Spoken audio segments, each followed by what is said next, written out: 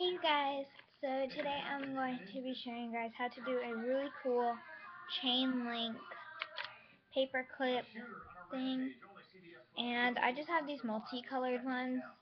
I can't really show you guys right now because I have to hold them, and I just think this is a really cool DIY. Like, you can like put it on your zippers, and like, I love it.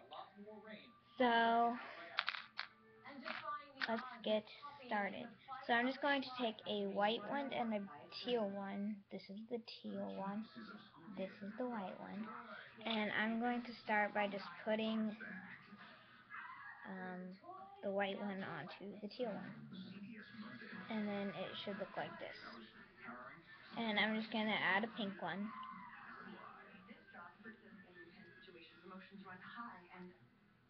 I'm very uncomfortable right now.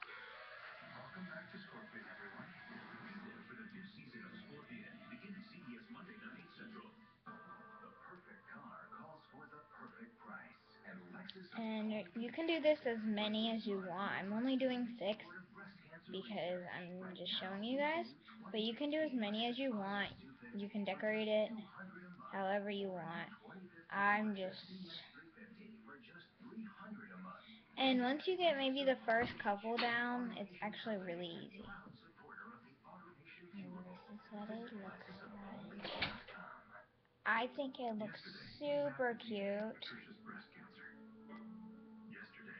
I did a pattern, but you guys can just like pull them out of the bag or the box or whatever they came in and just do them. I thought this looks so cute when I first did it, and yeah. And then you can chain link these two together to make like a bracelet. It won't fit my hand right now, but I'd have to make it bigger. You can like chain link them together to make like a bracelet or a ring or a necklace if you have enough. I don't have enough to do a necklace. But anyways, comment down below what you guys want us to do, and everything like that. So I will see you guys next week. Bye!